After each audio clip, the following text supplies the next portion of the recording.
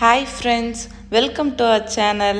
நம்ம என்ன பார்க்க போறோம்னா கேரட் அல்வா தாங்க பார்க்க போறோம். இன்னைக்கு மதர்ஸ் டே ஸ்பெஷலுக்கு நம்ம கேரட் அல்வா செஞ்சிருக்கேங்க.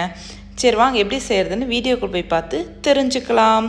அதுக்கு முன்னாடி எல்லாத்துக்குமே இனிய அன்னையர் தின நல்வாழ்த்துக்கள். சரி வாங்க கேரட் அல்வா எப்படி செய்யறதுன்னு பாப்போங்க.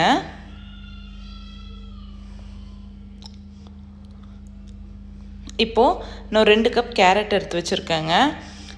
துருவின பிறகு அளந்துக்கோங்க எவ்வளோ இருக்குன்னு. நான் ஒரு 1/2 கப் சர்க்கரை, முந்திரி, பாதாம், கொஞ்சம் திராட்சை, அதுக்கப்புறம் 2 கப் பால், கொஞ்சம் ஏலக்காய் தூள், கொஞ்சம் நெய்.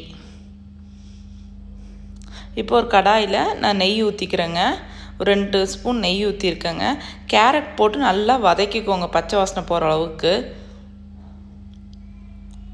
நெய்யில் நல்லா வதங்கிடணும் கேரட்டு. இப்போது 2 நிமிஷம் நல்லா வதங்கின பிறகு இன்னொரு கேரட் எனக்கு 2 கப் இருந்துச்சுங்க. ஆனால் நான் 2 கப் பால் ஊற்றுறேங்க. இப்போ ஒரு கடாயில் கொஞ்சம் நெய் விட்டு முந்திரி, பாதாம், திராட்சை நெய்யில் வறுத்து எடுத்துக்கலாங்க.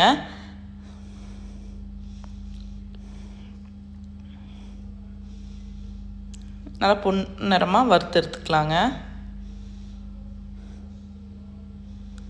இப்போ அந்த பால் நல்லா சுண்ட பிறகுங்க நம்ம சர்க்கரை போட்டுக்கலாங்க. இப்போது 1 கப்புனா 1/4 கப் சர்க்கரை அளவுங்க. இப்போ எனக்கு 2 கப்பு இருந்தனால நான் 1/2 கப்பு சர்க்கரை போட்டிருக்கேங்க. இப்போது கொஞ்சம் ஏலக்காய் தூள் போட்டிருக்கேங்க.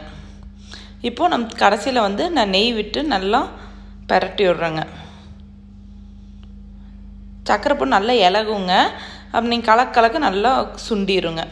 இப்போது நான் முந்திரி, திராட்சை, பாதாம் வறுத்து வச்சது போட்டுக்கிறேங்க. இப்போ சூப்பரான சுவையான கேரட் அல்வா தயார். நீங்களும் உங்கள் வீட்டில் செஞ்சு பாருங்கள். ரொம்ப ஈஸியான ஸ்வீட்டுங்க. சட்டுன்னு செஞ்சிடலாம். உங்களுக்கு கண்டிப்பாக பிடிக்கும். நீங்களும் ட்ரை பண்ணி பாருங்கள். எங்கள் சேனல் பிடிச்சிருந்தா மறக்காம லைக் பண்ணுங்கள், ஷேர் பண்ணுங்கள், சப்ஸ்கிரைப் பண்ணுங்கள். பக்கத்துக்கு பெல் பட்டனையும் கிளிக் பண்ணிக்கோங்க. பெல் பட்டன் கிளிக் பண்ணி ஒரு பாப்அப் மெனு ஒன்று ஓப்பன் ஆகுங்க.